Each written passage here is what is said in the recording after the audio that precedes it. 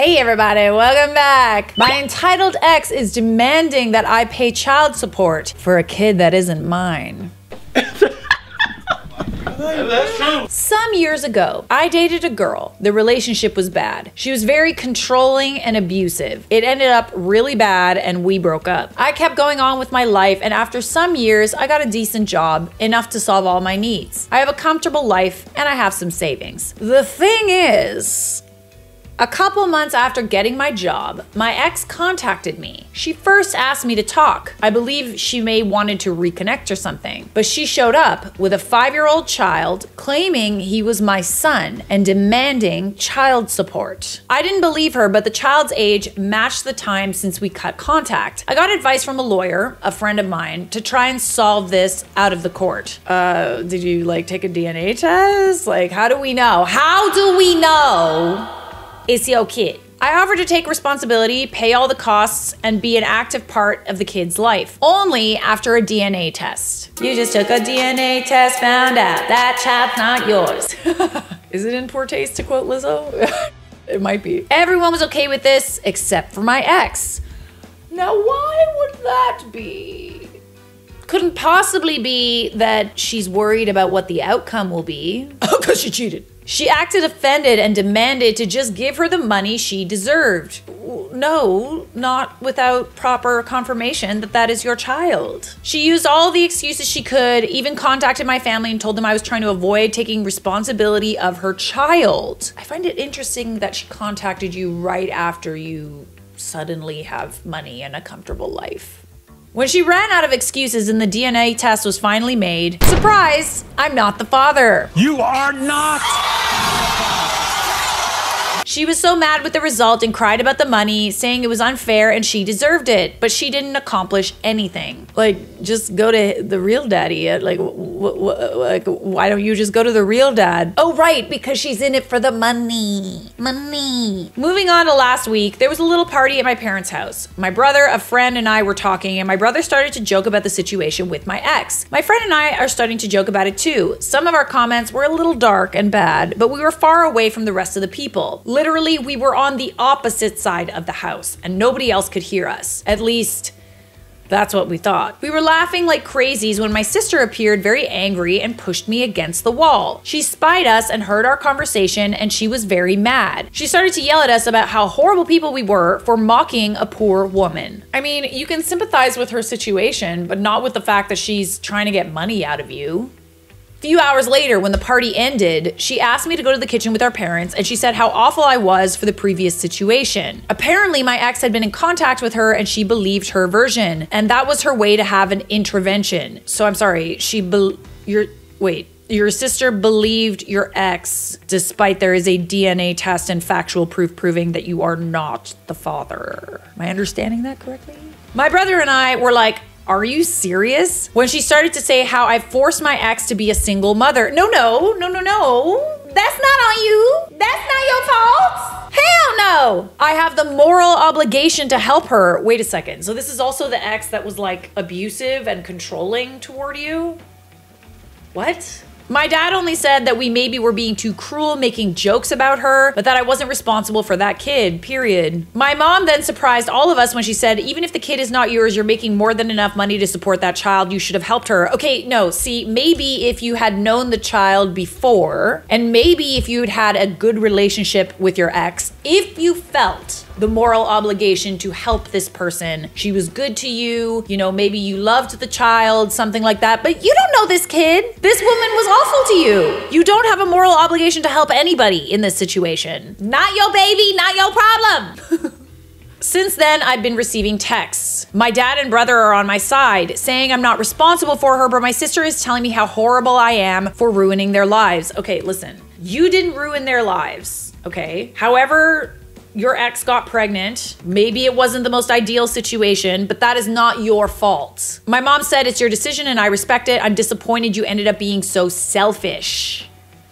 I'm sorry, did your ex like go to like the women in your family with like some sob story and like crying and stuff to like get them to sympathize with her or something? I fail to understand, like, does your family not know how horrible she was to you? I'm aware she doesn't deserve my money and I'm not planning to give her any, but the constant harassment of my sister trying to guilt me is just exhausting. Okay, so why is your sister so involved in this decision? I don't see why she feels so strongly about this. Tell your sister if she's so concerned, she should give your ex money since she has so much to do with conceiving the child as you did. That's so true. Oh, I'm sorry. You feel bad for their situation? By all means, like, let's see that checkbook, honey. It's not just that. She cheated on him when the child was conceived while they were together, putting him at risk of STDs, and then tried to scam him claiming the child is his. So no, she does not deserve a penny from him. I really don't understand why your sister is being so weird about this. Plus, why 5 years? Yeah, why did she wait 5 years? You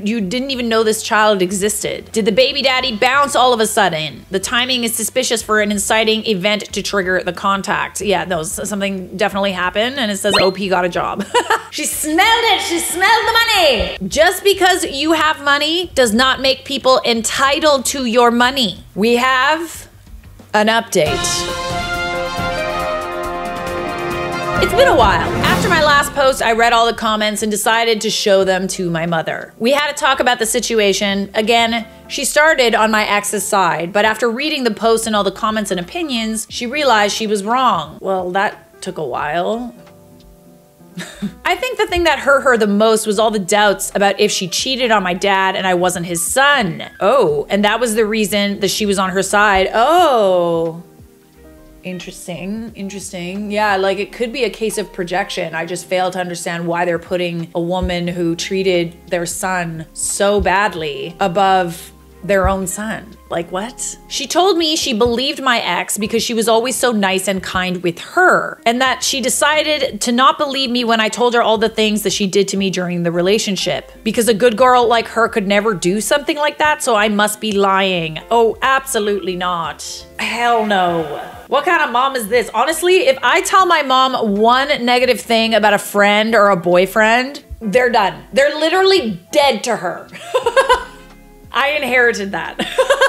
If my friend tells me something bad about an ex-boyfriend or a boyfriend they're currently dating or a friend that treats them poorly, dead. Dead to me, blocked. Doesn't matter if they were nice to me. After that, she apologized to me. We are good now. On the other side, my sister, at first she decided she wouldn't talk to me until I take responsibility, but after some days, I talked with her. She's totally on her side, even after showing everything. She said that none of that matters because a woman's word goes first, and that's all the proof anyone could need. I'm sorry.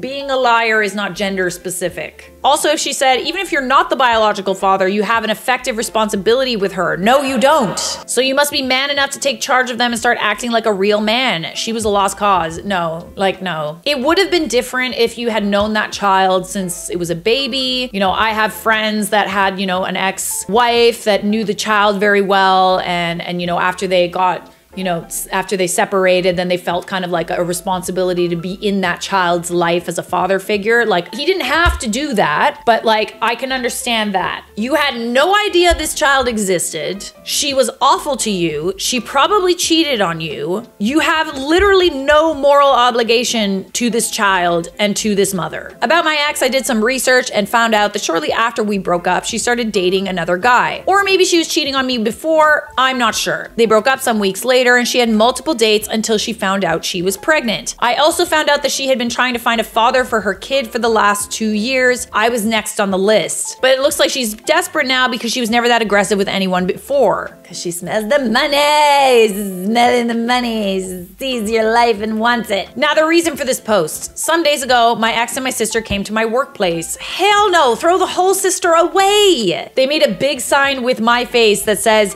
he abandoned his child and irresponsible father. You are not the father! You're not! They started a bunch of drama, saying all their BS. Their intention was to shame me and use the social pressure to force me to take charge. They literally said it. To not make the story too long, they were taken out of the place. I got problems for the scandal even after showing all the proof and legal documents that showed they were lying. I was told that this better never happen again or I will be fired. I mean, I fail to understand how they expect you to provide for your illegitimate son if you don't have a job. After I contacted my friend, the lawyer, and we are now redacting a very long, detailed paper against them, my ex and my sister too, they went too far, and now I'm going against them with everything. Maybe that will scare them enough to leave me alone. Like, I fail to understand why your sister is on this woman's side. We have one final update.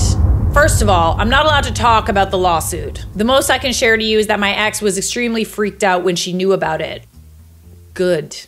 That's good. People always like to act a fool until there's lawyers involved, and then they shut up real quick. Nice little cease and desist. She's now begging to drop it. She offered to take back everything she said, to never bother or contact me again. She tried to guilt me into saying that I would be ruining her and her son's life, but honestly, I don't care. I got tired of being the good guy a long time ago. She messed with me, now I'm fighting back. As you should, babe. Don't take that. You can only be the good guy for so long until someone just pushes you so far over the edge that you gotta push back, babe. You gotta push back. And for my sister, the lawsuit at first only made her worse. As her attempt to shame me and my job didn't work as well as she wanted, she moved it to social media, spreading her BS about me abandoning my child or not taking responsibility and exposing my legal actions like acts of censorship and misogyny. No comprende. Do we not understand facts? At the end, that will be the worst for her, not only because I can dismiss her defamation easily, but also there's more evidence to our favor. He is defaming me! While also defaming you? This is dumb as hell. What a spectacle. If you're ever involved in a legal dispute about someone, the stupidest thing that you can do is post about it on social media. Talk about it publicly, post about it on social media. That is literally the dumbest thing that you could possibly do. Recently, we had a posada at my parents' home. Every year, we use this excuse to make a big family party before Christmas. I had my doubts because I didn't want to be near my sister, but after some relatives assured me that she wouldn't be there, I decided to go. Big mistake, she was there. Mom decided that despite everything that happened, I was taking all of this too far. So she wanted us to meet to solve this problem as a family. I tried to get out of there the moment I realized what was intended, but some relatives tried to stop me while my mom cried that I needed to stop, that I was tearing apart the family and needed to learn to forgive and let go. I just find it so funny that like whenever there's like a family altercation that's not your fault, you are the one that's being told that you're in the wrong, when none of this would have even existed if she and your sister didn't try and force you to provide for a child that's not your own. I realized that despite everything, even knowing I was telling the truth, she was still on my sister's side. I got out of there saying that I'm not attending any family event ever again if she's there, and don't ever think of trying this BS again. At this point, almost all my family knows what she did. Some of them think my sister is crazy. Maybe a little bit. Some think she is crazy, but I'm taking it too far. A couple days ago, my mom invited me to spend Christmas with them. I didn't want to go after what she did, but I decided to give her a chance after she swore that it wouldn't happen again. But not only did she plan to do it again, my brother warned me that this time she intended to lock me in until I forgave my sister and stopped the nonsense. I called my mom and told her that I was done with her and my sister. Don't talk to me until she realized she supported the wrong person and to apologize. I don't need to say how many times she tried to call me in the following hours and all the drama she made when I didn't show up. But again, I'm tired of being the good guy. As a 59-year-old woman, mom, and grandmother, it has always astonished me that any woman would attempt this, especially when it's so easy to find out the truth with the help of a DNA test. Literally, like, there is no refuting that proof. None whatsoever. Not only are they lying to their children, but trying to trap a man into paying support for a child that isn't his is completely despicable. Agreed. That's a big hell no from me. You're also depriving the child of ever knowing who their real father is. That's a good point. But maybe it's not about knowing who the father is. I feel like it's about the money. All right, I got one more for you, and I promise it's worth the wait. Thank you for sticking around. I really, really appreciate you. Oh, you're so cute. Entitled ex-girlfriend wants the engagement ring I gave her because she broke up with me before I could propose.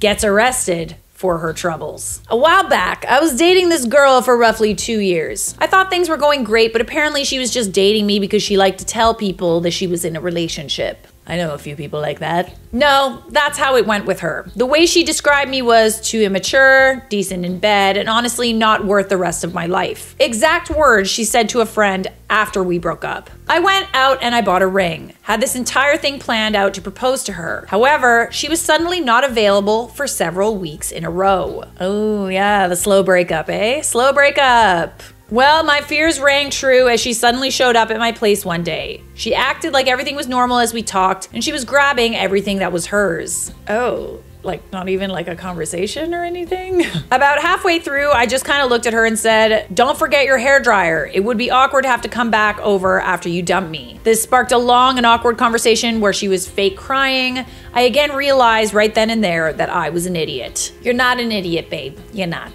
She's an idiot. The way she acted, the way she spoke, and the way she treated me just screamed that she did not care. I was devastated, but seeing her made me angry. I realized she was lying to me this entire time. I don't understand how people can be in relationships with people that they don't like. Like, I cannot stand people. The only people I can stand are the people that I actively choose to have in my life. If I don't like you, you're not gonna be in my life. End of story. Let alone in a relationship with someone that I don't like. Hell no. About a month later, a friend of hers calls me up, asked if she could come over to talk. I asked why. She said my ex pissed her off and she wanted to tell me some things. My mind goes to horrifying things like she needs to warn me, see a doctor, things like that. Well, when her friend came over and we chatted for a while, her friend was beyond pissed off, talking about how ending the relationship pissed her off. So her way to get back at her friend was to sleep with her ex-boyfriend. Me being in my mental state, I said yes? Wait. Oh, okay. Sure. More like I said, yeah, sure, we can do that if you really want to. I mean, like, I'm not, like, opposed to it or anything, but, like, only if you want to. So she ends up staying over for a few days as we get to talking about my ex. I tell her about the ring, and she had the best idea to get back at my ex. Let's lay down in bed and post a pic of ourselves with the ring between us. Oh gosh, oh, that's messy. Yeah, I thought it was a terrible idea, but I wanted my ex to feel like crap, so there you go. Not even 2 hours later, my ex was at the door. We posted the picture at like 11 a.m. and she was at my place at 12:40 or something. Right off the bat, she tried to act like breaking up with me was a mistake. Huh?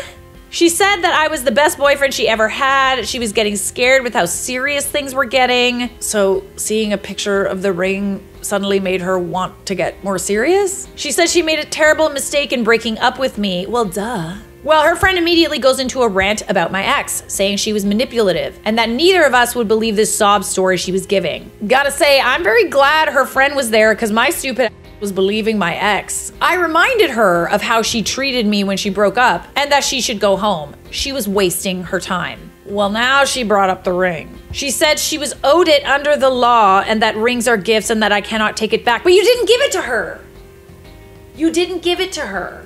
She broke up with you before you could give it to her. In unison, me and her friend said I never gave it to her. We both looked at each other and laughed as the absurdity of the situation was getting outrageous. She said she was owed that ring and she was not leaving without it. Girl, you sound kind of crazy. Like, this is crazy as hell, bro. Get out of here. At about this time, a police officer came up the stairs wanting to know what the trouble was. I guess we made enough noise that the neighbors called the police. The female officer asked what the situation was. Everyone was trying to talk at once. The officer shut us down, pointing to my ex and asked her what the problem was. She said she was trying to pick up her stuff after we broke up. She asked me if that were true. I explained the situation of how my ex broke up with me before I had the chance to propose and she was never given the ring. Throughout the conversation, 2 more officers showed up, one a supervisor. The whole story was explained like 4 times. It's a good thing that her friend was there too, because like it's her word against yours, but because you have a witness, you know? At one point, my ex said the money from the ring would let her pay off her car. Ah, there it is. Well, she should have thought of that before she broke up with you. Ever see a moment where someone says something so outrageous that everyone looks at them in utter disgust? I responded with the ring isn't expensive. I bought it used off a website, and I reminded her I'm in IT tech. So this wasn't a ring that was 10 to 12K, more like 1 to 1.5K. Oh yeah, did that change her opinion? Suddenly she doesn't want it? The anger and rage that came over her face was immediately apparent to everyone. She stepped forward and punched me in the chest in front of the police? Oh, hell no. She for the streets, honey. Kicked me before being tackled to the ground by the female officer. Girl, you some kind of stupid. You dumb. The supervisor on scene told us to go inside while they get her under control. We did. About 10 minutes later, they came back. They wanted my statement. I told them I didn't want to press charges against her, but they said, yeah, it doesn't work like that. We saw it, so it's being processed. Yeah. She ended up getting a misdemeanor offense for it. Bro, that is nuts. I need a second to recover from that show. Just for the record, in case anybody's confused. Engagement rings are the legal exception to the gift rule. In most places, it's a gift in contemplation of marriage. She would have to give it back anyways. Learn that from Judge Judy. Supreme Court made a final ruling. The ring has to go back to the buyer or original owner if the engagement was broken. But if the wedding happened, even if it was a family heirloom, it stays with the person who wears the ring. Right, that's fair, except there was no wedding. There wasn't even an engagement. This girl is so unbelievably delulu and entitled. You dodged a bazooka of a woman, my friend. But there's something very satisfying about how that ended, I'm not gonna lie. Subscribe!